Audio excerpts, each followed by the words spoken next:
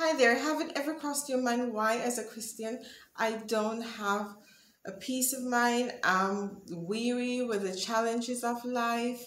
And even though I'm doing all the right things, I'm keeping all the commandments, I love Jesus, and I'm studying the Bible, I'm helping others, and I'm just doing everything that I know to be right, but yet I just don't have peace.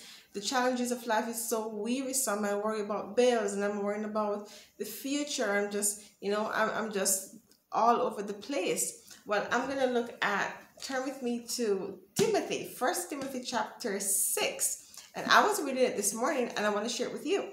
And it says, "But godliness with contentment is great gain. For we brought nothing into this world, and it is certain we can carry nothing out. But having food and raiment, let us be there with content."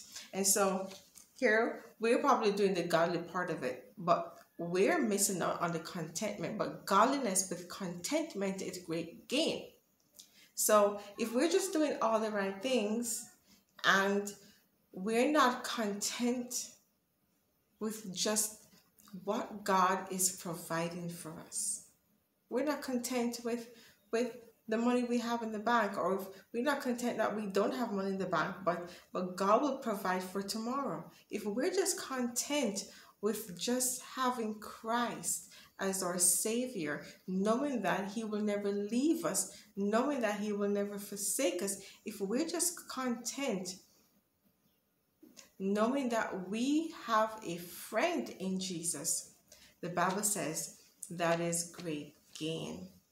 And so contentment is basically faith. So godliness with faith, believing and having a peace of mind and resting assured, having that assurance in our heart.